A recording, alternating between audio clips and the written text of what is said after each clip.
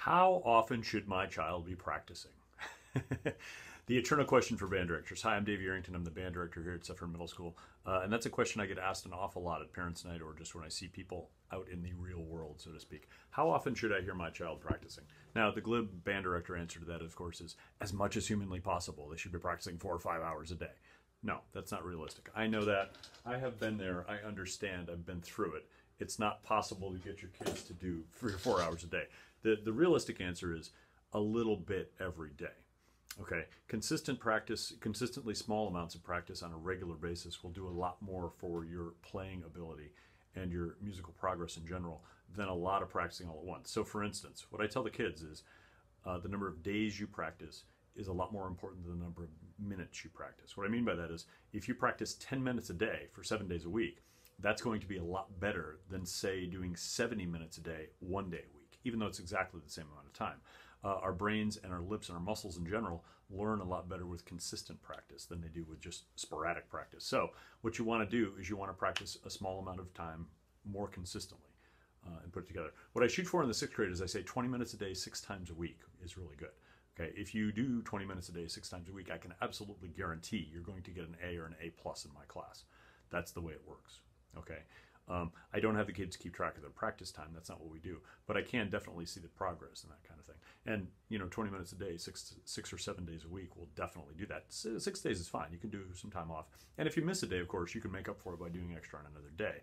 But you shouldn't, on a consistent basis, practice just like 1 or 2 days a week. That's probably not going to be enough to keep track of. We don't think about these things, I know, and these things also as muscles, but they really are. And they need consistent practice to be able to really work too well. I do have 6 practice rules at school that I go over with the kids that I kind of explain throughout various points of the year. Warm up by playing long notes. If you don't hear anything else at home, you should hear your child playing long, sometimes annoying, long notes on their instrument, long tones we call them. Long tones are like lifting weights for your lips. They really do help you get in tune and consistently produce a good sound. That's what we want. The most basic thing on your instrument is how well you sound, of course. Nobody cares if you can play Flight of the Bumblebee at 600 miles an hour if you sound like a pregnant hippo. That's not going to be the way it works. The equivalent for drummers is, of course, doing stick exercises, rudiments, stick control, things like that. That's number 1. Number 2, always, always, always check your key signature. So make sure you're playing the right notes before you play the song. If you learn something wrong with the wrong notes in it, it's 100 times harder to unlearn it and then relearn it in the right key. Do it right the first time. Do it slow, do it steady, do it right the first time. That's the best way to go. Number 3, think it first. This is my simplistic way of saying audiation. Audiation is the fancy musical term, musical scientific term for hearing sound in your head that doesn't actually exist. So if I asked you to sing Happy Birthday to You in your head, you could go, you could hear that song in your head. Just like you can visualize, say, the front door of your bedroom at home. Okay, you can get a picture of that in your head without actually seeing it. You can audiate any song. That's what Think It First is all about, number 3. Number 4, practicing is not once, practicing is a whole bunch of times. You don't practice it until you get it right. You practice it until you can't possibly get it wrong anymore. Think about tying your shoes.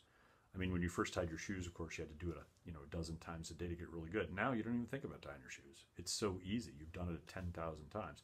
That's where you want to get to with your various musical skills, whether it be a scale or a slur or an articulation or whatever like that.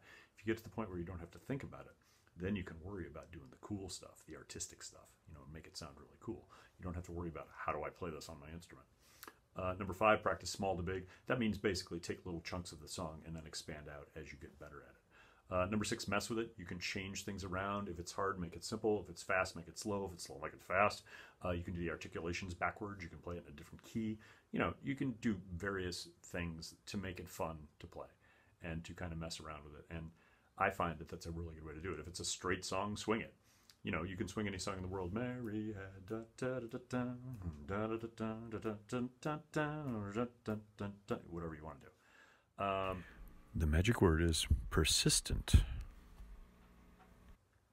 So those are the practice rules. I mean, this is obviously a really condensed version of what I do with the kids.